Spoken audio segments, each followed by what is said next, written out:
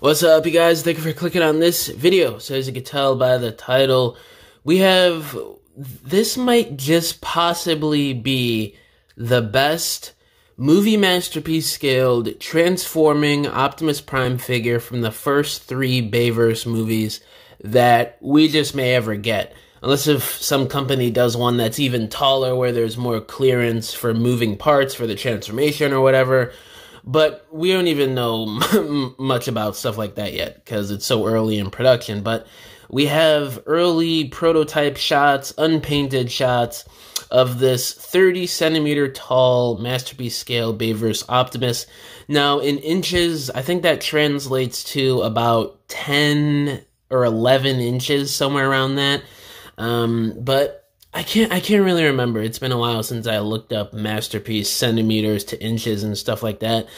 But it seems like it's going to be pretty in scale with every other masterpiece release, whether it's official by Hasbro and Takara, or if it's third or fourth party by all these companies, Black Mamba and so forth.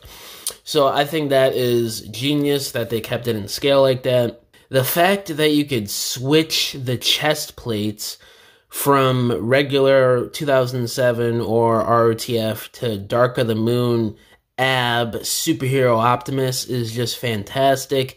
They're really going up against that one that was announced over the summer. I forgot what company was doing it. I think it was, what was it, Mechanical Alliance or something like that? That one looks fantastic too.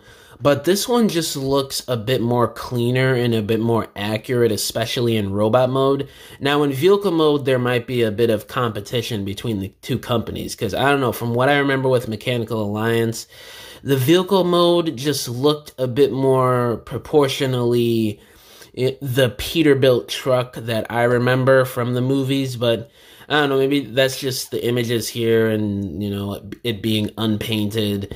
But who knows, because they have a little bit of competition, I'm not going to lie, with Mechanical Alliance, especially with the price.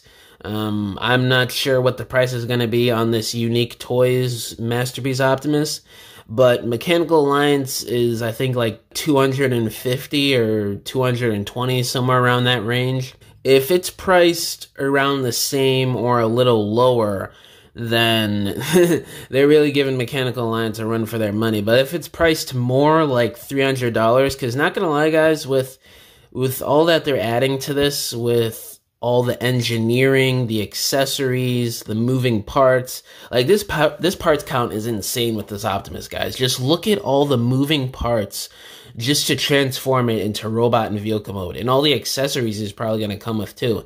He's probably going to come with 2 of his cannons, 2 swords, maybe his axe and hooks, maybe an interchangeable head, or maybe they're just going to be doing the Hasbro Takara masterpiece way of it and just making it a flip around head sculpt. That would be kind of cool.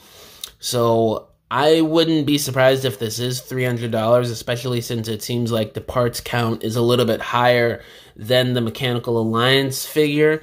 But I don't know, we just have to wait and see. Sometimes these third-party companies pull out some black magic and it's not really as expensive as we thought it would be. But the hand look at all the joints in those hands, guys. That is insane.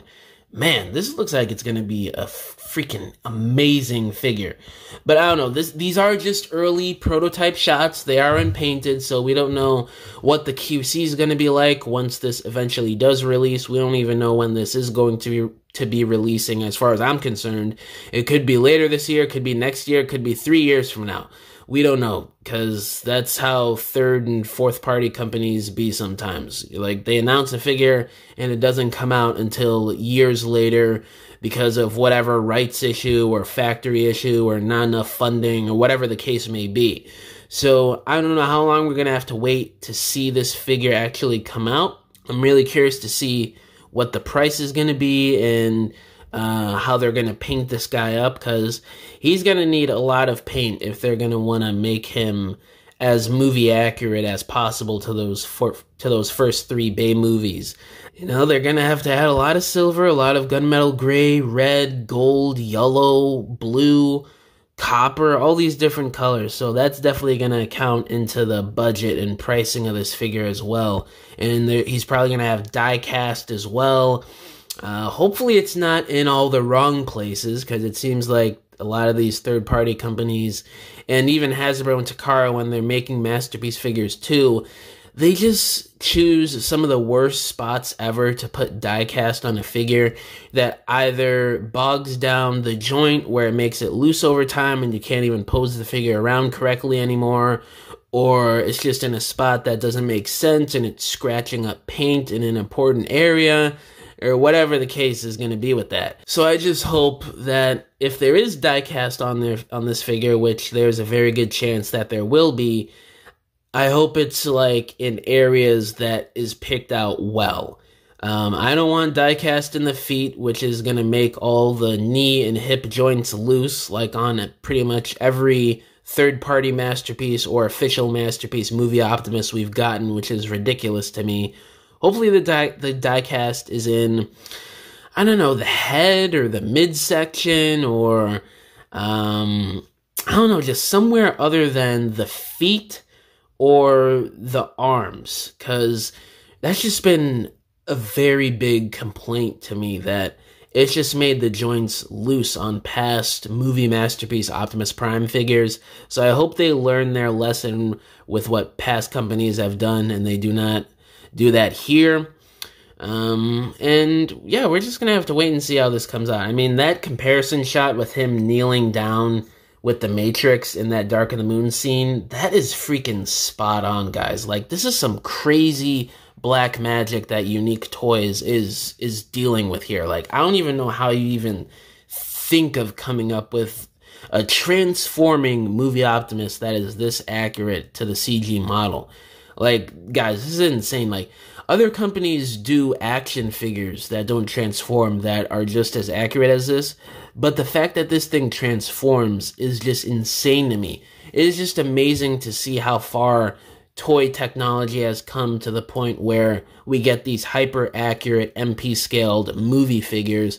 I just hope a company does one of Bumblebee. I think that is really needed, and especially one in his 70s Chimera mode. I am really surprised we haven't gotten that yet from a company. We get an MP-scaled Skids and Mud Flap from one of these third-party companies before we get a 70s Chimera Bumblebee, or just a revamped version of the movie Masterpiece Bumblebee mold from Hasbro and Takara, whether they do it as the Revenge of the Fallen or Dark of the Moon or just the 2007 one. Either would be amazing, but it's very weird to me that we haven't really gotten too many revamped versions of that mold with Bumblebee.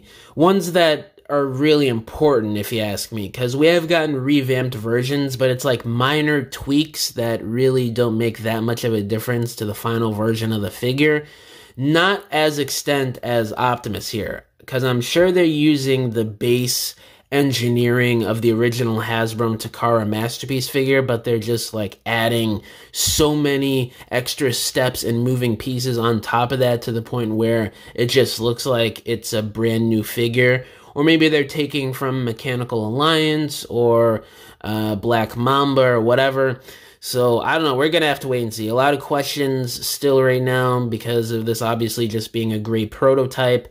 But, you know, this looks like it is probably going to be the greatest MP-scaled transforming movie Optimus figure we're ever going to get.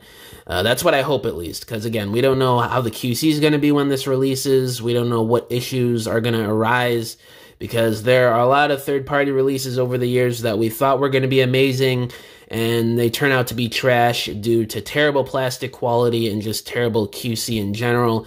I'm looking at you, Cybertron 2005 Optimus. That was a terrible release. I was so excited for that. And then it just becomes a brittle piece of broken plastic when you get it. So, yeah, hopefully it doesn't turn into that. But anyway, guys, thank you for coming to my basically 10-minute yap session at this point on this Optimus, because it looks freaking amazing. I just couldn't stop talking about it. But yeah, guys, let me know down in the comments below. How do y'all feel about this new MP-scaled Bayverse Optimus? Do you think it's going to be the greatest MP-scaled Bayverse Optimus ever made, or do you not? All my social medias are linked down below, including my email if you guys want to hit me up about business inquiries, or if you want to message me about whatever. or if you want to commission a diorama from me, because I make dioramas for people for their stop motions, photography, or their regular display shelves in your homes. You can either hit me up on any of my social media accounts or just email me and we can work out a deal. But yeah, guys, thank you for watching this video. Catch y'all in the next one. Bye!